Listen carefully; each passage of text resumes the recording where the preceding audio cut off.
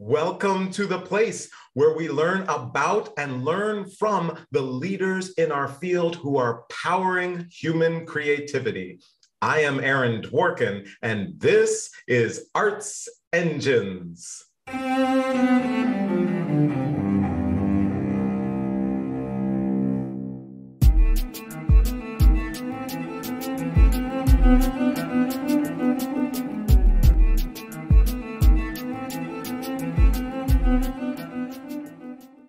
Thanks again for joining me here on Arts Engines. Today's guest is Leslie B. Dunner, who serves as conductor of the Interlochen Arts Academy Orchestra. Dr. Dunner, welcome to the show. Thank you, Aaron. It's so nice to be joining you today. And, I am beyond thrilled, honored to be able to have you on the show. I have been very, very lucky and blessed to actually be able to see your talents and leadership up close. And not just, in terms of education, but your baton and your time leading the Sphinx Symphony and pretty much every other major orchestra around the country. And now here you are in this unbelievably prestigious role at my alma mater. I credit the Interlochen Arts Academy with saving my life. I went there for my junior and senior year. So we're so excited that they helped us to co-curate for this show. So I am beyond excited to be able to talk with you. This is great. And so what I thought maybe we just start out with is just for any of our audience who may not just be familiar, any kind of just overview of what you would want to share about especially the Interlochen Academy Orchestra and kind of how things are getting going for this year. Well, if I may, I'd like to give a little bit of background for the Interlochen Arts Academy, specifically the Academy Orchestra within that. But we are an institution that has 7 different disciplines, which includes music, dance, drama, film and new media, literature, interdisciplinary arts, which is fabulous. And we also have, I don't remember what's the 7th one?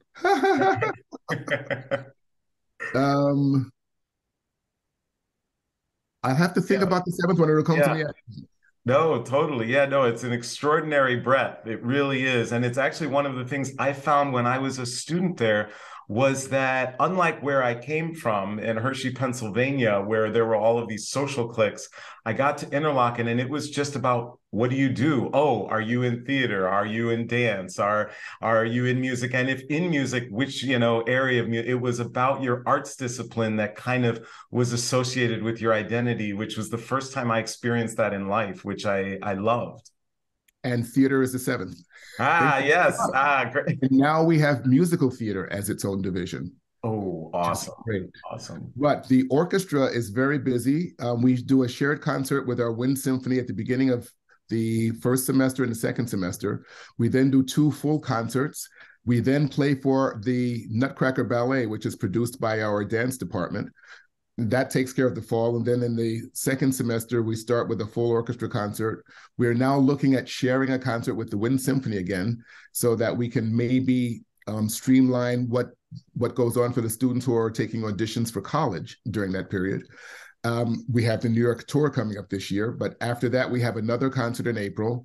Next year, we are going to be doing an opera in addition, and we do another full musical, and then we have what's called Festival, where all of the arts disciplines perform in the evenings for parents and family and friends who come in for commencement. And then we do an honors convo presentation as well. So it's a busy semester for our students. It's truly extraordinary. And I was wondering kind of on that front, if you could share, like my experience, what I felt was that, okay, here we were in this orchestra as high school students, but from my perspective, playing at a fully professionalized level and touring, and just kind of curious at leading the orchestra. How do you look at and balance kind of the professional level that everything is occurring on, but also the educational role that you have, the artistic role? Just wondering, kind of as a leader, how do you see that and view that? That's a really good question, because we seem to think of ourselves on the model of a conservatory, but at a pre-conservatory level. And yet we have an expectation of our students to play as if they're post-secondary level. And that is one of the conundrums. The students, I think, thrive on it. Their days start at 8:30 and they end at 6 p.m. So we have a very long academic day compared to most high schools. Usually we try not to have faculty involved on Saturdays, but we do have faculty involved on Sundays, unless we have Saturday concerts, and then we have faculty involved on Saturdays. The students have to balance all of the traditional academic credits and academic courses and prerequisites that you have in every other school, in addition to what they do for us in the arts. So it's very rigorous, and it really calls for our students to mature very quickly. Yeah. And I think that's the goal. Yep, exactly. And I know it was my experience there. It was like this extraordinary artistic experience, right? And just literally world class and playing in world class venues and all of that. And then these incredible academics along with it. To this day, I remember my Man in Destiny class with Mr. Hintz and writing my destiny paper, like trying to create what my destiny would be. I was a little off, but it just was this extraordinary, unique experience for sure. It's great. You know, we have students who take courses in forensic science, for example, which you don't expect to see at the high school level in any school. And then they'll go to a summer festival where they're playing in Japan or in Europe. And then they come back the next year and they're majoring in one of the arts disciplines, but they're taking advanced calculus. Right.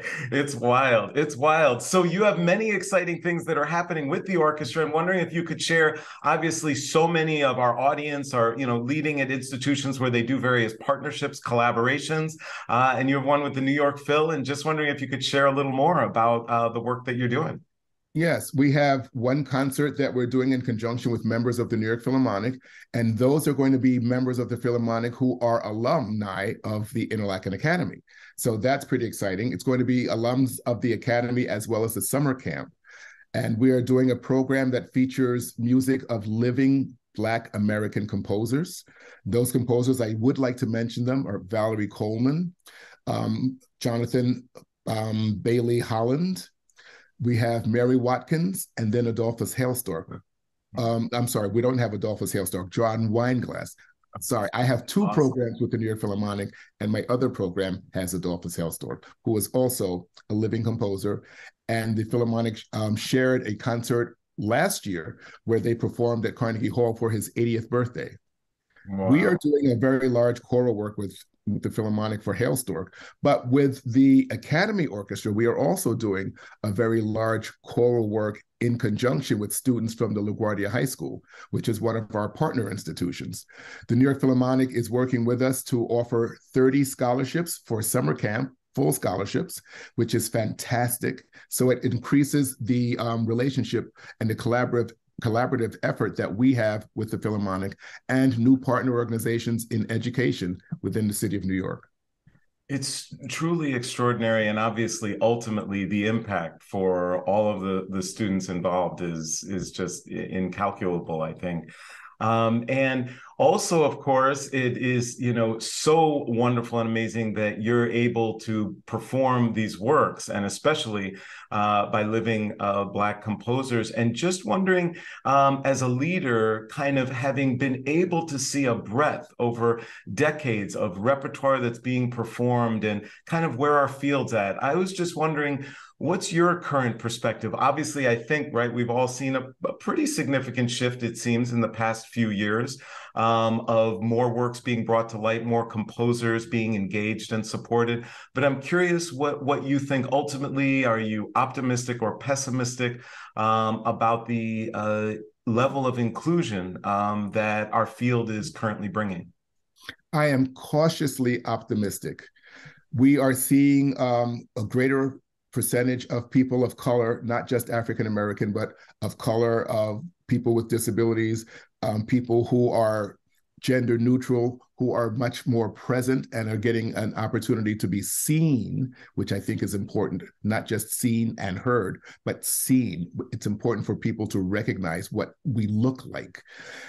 So I'm cautiously optimistic about that because of the times we're in, but also the word caution is there because the social climate that this country is going through is not necessarily moving us forward yet. We have a lot of work to do on the social side of things in terms of our social advocacy specifically, and finding a way to help people understand that it is important for us to find our commonalities. Yeah, absolutely. It's so, so important. And it's so incredible to be able to have you in this role, not only bringing your artistry, but the impact you're having on so many young people and preparing them to be professionals in our field. Unfortunately, we are just about out of time, but I always like to ask my guests, and because especially they're all extraordinary leaders. There's got to be tough times. There's got to be the breadth of work that you're doing. There's got to be days like, oh my gosh, certain challenges may seem insurmountable or can't be overcome. And just wondering, where do you turn to, or as a leader, what do you do during the toughest of times to either find strength, inspiration, or solace? I dance. Surprise. It came from, well, I have a long history with dance, specifically African dance, because I grew up African dancing. But when I was a full-time caregiver for my dad, I found it very intense. And while I was in New York City, I saw an advertisement for an ad hoc dance company to be made to open the River to River Summer Festival in New York City. I went down and auditioned, and they took 200 dancers, people who were trained, people who were untrained. The goal was to have an experience where you got out of whatever your regular routine was and just shared the experience of being together. And that made me realize that dance, which had been such an important component in my early life, was now an important component to help de-stress. And so I take a dance class, which meets 4 days a week with the students on campus. It is just truly extraordinary. I am so grateful and appreciative that I've been able to benefit from your mentorship and our friendship over so many years, and seeing the impact on the field is truly amazing. Leslie B. Dunner, you truly are one of the arts engines who is powering human creativity in our world. Thank you so much for being on the show.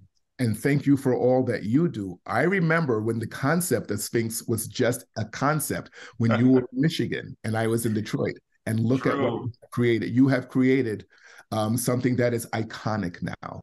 Oh, congratulations. Thank you so much.